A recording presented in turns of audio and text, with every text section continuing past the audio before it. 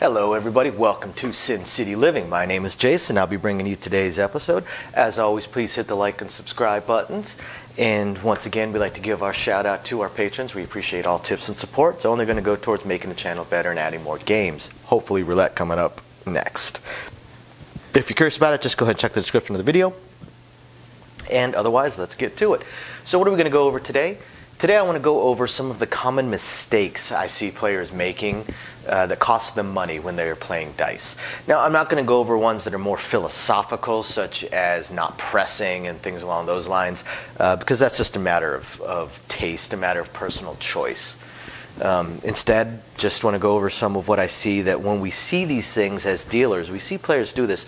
Oftentimes we'll try and advise the players, but some players are very, very anti-dealer. They assume that the dealer is there to steal all their money. They don't seem to understand that we make our money when the players win. We don't. What the casino pays us is maybe a third of our actual income, if that. We make most of our income off of the players. So we want the players to win, or at the very least, we don't want the players to just give up money, just give free money to the casino, because after all, what the casino makes is in our money. So we do try and advise players, but some players are very, very aggressive, I suppose, best word to use, towards the dealers, which then, of course, makes the dealers shut down. The dealers aren't interested in getting barked at, getting yelled at, getting cussed at. So we'll back off. But then some players are very, very receptive to it, especially when we ask them, why do you play this way? Hey, do you know about this? And I've seen that there's a lot of things that the players just don't know. There's a lot of things that we'll tell a player about, and they're like, really? I didn't know that. So I want to cover some of those things because it costs the players money. It costs the players money fairly often.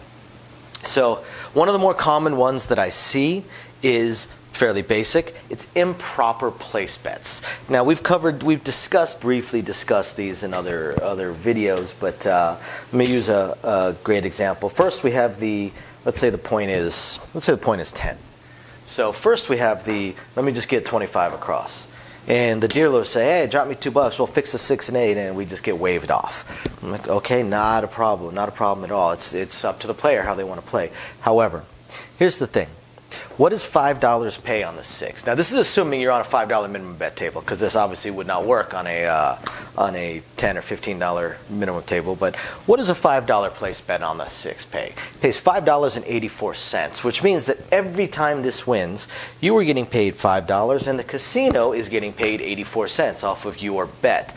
Now, I've actually mentioned this in the past to players, and it's only happened a couple times, but once or twice I've actually had someone just laugh and roll their eyes and go, 84 cents. Like, acting like 84 cents is just some kind of joke. And I get it. It's really not a whole lot of money. Although, if a player is playing on a $5 minimum bet table and doing the absolute bare minimum bet, you would think that 84 cents might actually be something they would want to keep a hold of. But it's not so much the 84 cents that matters, it's the amount that you play. How often do 6 and 8s hit? Well, 10 out of 36 rolls of the dice. So we're probably looking at, I would say in an average hour, if someone plays for the entire hour and does this particular bet every single time, I would say we're probably looking at 15 to 20 hits on the 6 and 8, at the very minimum 10. Bare minimum 10 hits on a 6 or 8 where they get paid $5. In an hour, bare minimum. I would say it's much, much closer to 20. But we'll look at 10. So what is 10? 10 is $8.40. $8.40 that they gave up in 1 hour. 1 hour of play. Play for 5 hours, you're looking at a minimum of $40. You're probably looking at closer to $80 to $100 that you gave to the casino, which for a lot of players that are playing at this level is probably greater than their buy-in. A lot of players that are playing this level bought in for $20, $40, $60, something along those lines. So this is one of the first spots that I see that costs the player money. And they're giving that money to the casino, which is kind of a weird thing. And it certainly scales up. Here's another very, very common one. $25. $25. What does this pay? This pays $29.84. I'm sorry, not $29.84. It pays $29.16. Pays $29.16. 16 cents is nothing. I'll admit that it's really not a whole lot, except when you go back into the over the course of an hour. Now we're looking at $1.60 to $3.20, and now we go in the course of 5 hours of play, and we're starting to look at a whole nother bet. We see a whole separate bet, whole nother bet, all because the player didn't want to either go $1 less, make it 24, which pays $1 less, but they're not giving any change to the casino, or to go $5 higher. Either one. You want to be proper, guys. When you're improper on your place bets, you're giving up money. It's a small amount of money, but trust me, this adds up very, very, very fast. I would love for some casino to do to run their cameras through and do some kind of check on the calculation on how much the casino makes just based off of improper bets. It's got to be quite a bit. Another one that is not on this layout, and it isn't on every layout. I wouldn't even say it's on most layouts, but it's on a decent number of dice layouts. There's a bet, typically right here, that's split into two, and it's called the Big Six, Big Eight. We have a lot of players ask about it. What's the Big Six, Big Eight? And the dealer will invariably tell them it's a bad bet. That's our answer. What's the Big Six? That's a bad bet. What's the Big Eight? It's a bad bet. And the reason for that is because it pays even money. So now if you're just going to bet the 5, if you're just going to bet an improper 8, then you might as well just do a Big 8. But I've seen people do $10, $15, $25, $30 on a Big 8 or a Big 6. Well, what does it pay? Well, let's see. You put $30 on a Big 8 and in 8 rolls, you made $30. The Big 6, Big 8 pays even money. Why would you not place it and make extra money? You can play $30 on a Big 8 and make $30, or you can play $30 on a Place the 8 and make $35. It just makes no sense not to do it. A common joke with the Big 6 and Big 8 is that it needs to have a dealer envy. If someone bets a $30 Big 8 and it gets paid, they should get paid $30 and the dealer should get paid $5. I mean, it's just a joke. Nobody really seriously believes that, but it's just kind of indicative of how bad the bet is. It's not a good idea to bet something that pays even money when there's the same bet on the table and the same number that has the same win-loss conditions that doesn't pay you even money, it pays you extra. It just makes more sense. So another common one that I see is a player that has just recently learned to play the don'ts, and the don'ts are not a horrible bet any more than the pass line is a horrible bet. They basically have almost the same odds. It is not playing with the house. That makes absolutely no sense. If there was a bet that was playing with the house, it wouldn't be on this table. Believe me, there is a house edge built into the don't pass. If it was playing with the house or betting with the house, then it would be a can't lose because the house has the edge always.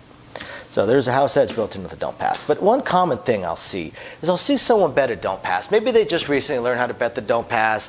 They saw somebody doing it. They asked them about it, especially on a cold table, and they started playing it. Or maybe the dice have turned cold. They got a little curious. They asked about it, and they've started playing it.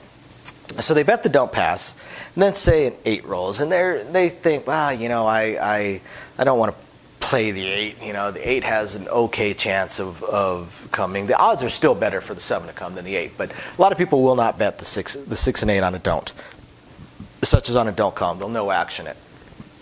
So the player decides, the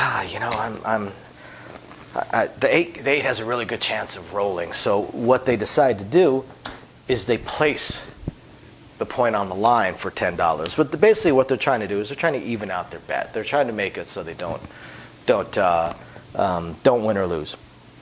What amazes me about this is if an 8 rolls right here, they make $1. If the 7 rolls, they make nothing, but they don't lose anything either. So, it's kind of a wash. But if you just want to even it up, just take your don't pass back. You're allowed to do that. Take your don't pass back. Now you can't put it back down once you do, but if you don't like the point that it's on, instead of placing it, take your don't pass back.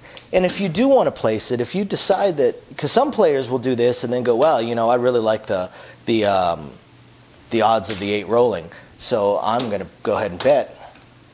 I'm going to go ahead and place it for $30. Well, why would you not just take your don't pass back? It just doesn't make sense. They'll say, oh, well, I'm hedging it slightly.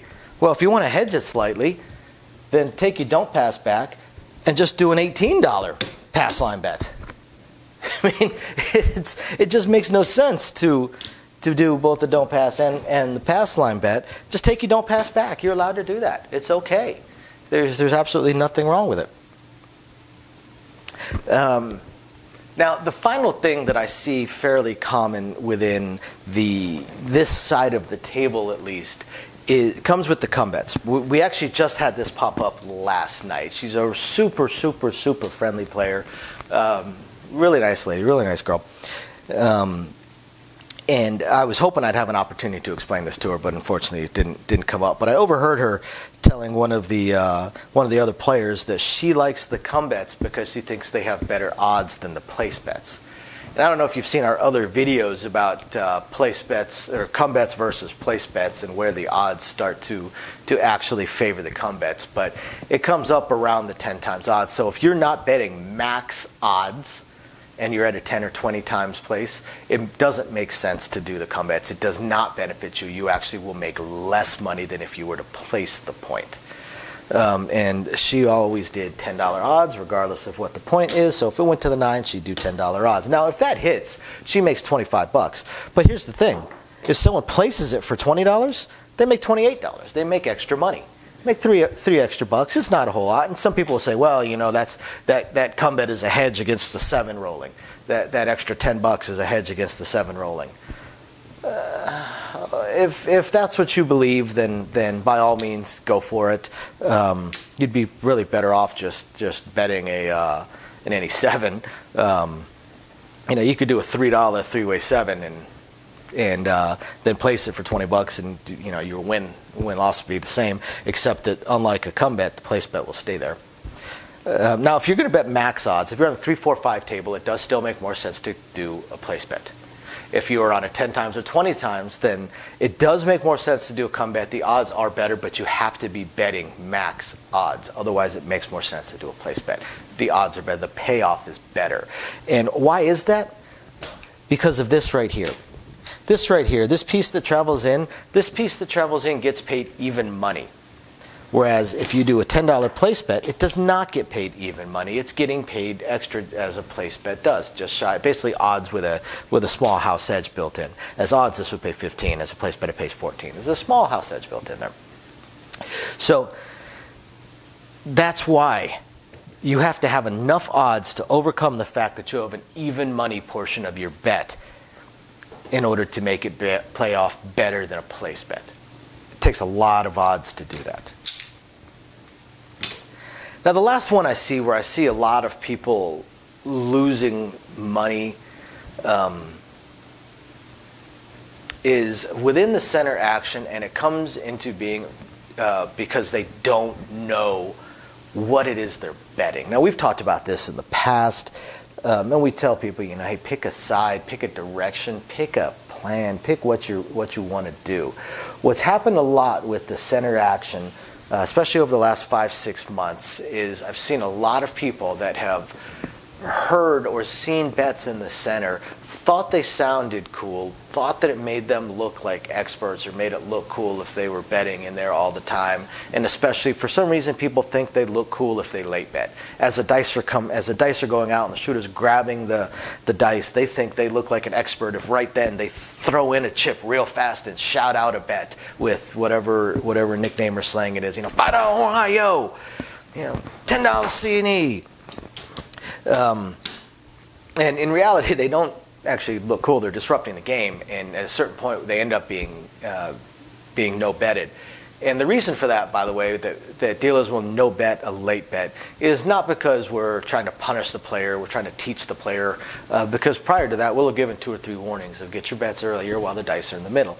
The reason that we will do the no bet is because once the dice have moved, the stick person is not allowed to take their eyes off the dice. By procedure, they should not set up any bets. Sometimes they will, yes, but for the most part, the dealer should not set up any bets. They should not take their eyes off those dice at all. Those dice are considered the most important thing on the table, even above any of the chips. It is the most valuable part of the table.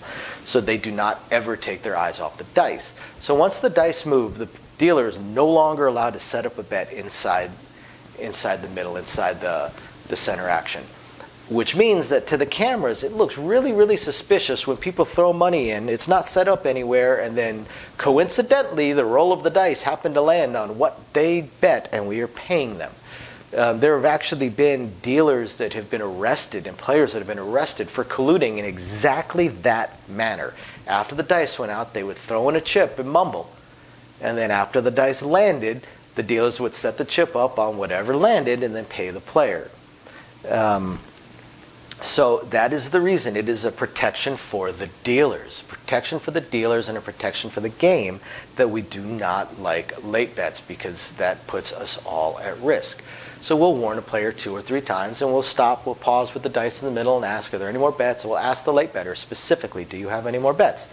They say no, we move the dice. They throw a bet in, no bet. Sorry. We warned, we tried to teach you. We're not going to risk our jobs and our livelihoods for this. So, what kind of mistakes do I see within here? The not knowing the bets. I see players that will do, say, let me get a $10 horn high 12. Let me get a $5 horn high yo. Let me get a C&E, and let me get a $10 high low. I literally saw this last night. This exact thing. Literally saw this last night. And it was the player, I even asked the player, hey, what numbers are you betting? Do you know what numbers you're betting with those? And he actually said no. He had no idea what he was betting. He just thought he sounded like some kind of dice master. And what he was doing was he was actually betting the same numbers with almost every single bet that he had on the table. And in many ways, they paid the exact same. When he had a $10, if he did a $10 horn high 12 and a $5 horn high yo, what he actually had was he had a $12 horn bet, and then he had $2 extra on the 12 and $1 extra on the yo. That's all it was.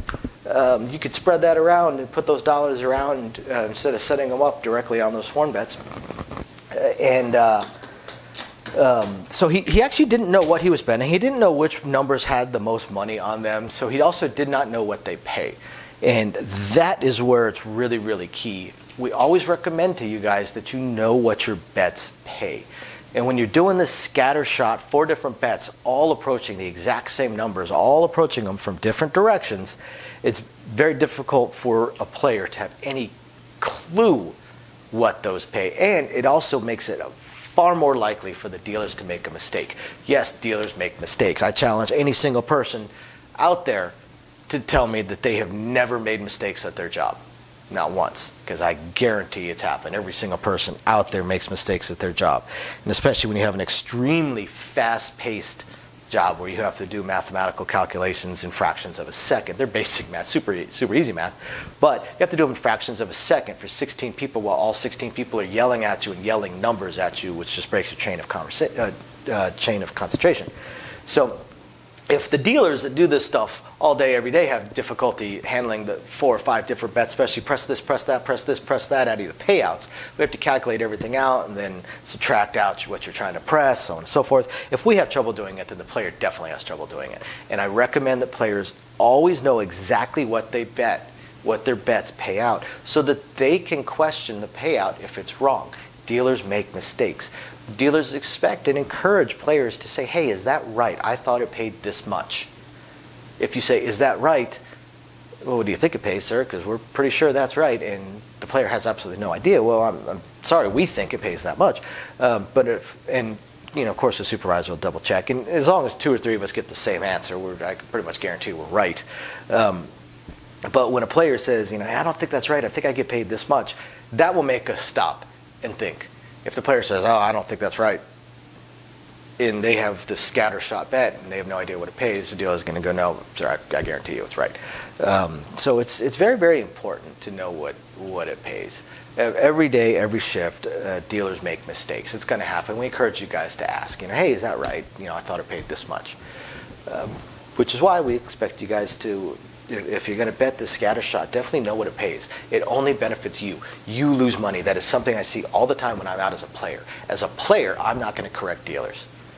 I'm not going to correct players or correct dealers and correct the box. So when I'm out playing, I see it all the time. I see players get mispaid all the time because the player has no idea what their bet pays, They just pick it up. They pick it up and they've lost money. And it's very prevalent out on the strip where they don't have boxmen anymore. Well, they'll have one supervisor that is in charge of, say, 4 or 5 dice tables. They're having enough trouble just getting all the money counted and getting all the players' cards put in. They're not actually watching the games and watching the payouts. So it's very important that you know what your bets pay. So I hope these common mistakes help you guys out. I hope you may have learned something from it. And definitely encourage you guys to learn as much about the game as possible. It's just going to make it easier for you to play, and you're going to win more money. If nothing else, you're going to have a better time. As always, thank you for watching. We appreciate it. Please hit the like and subscribe buttons, and we'll catch you next time.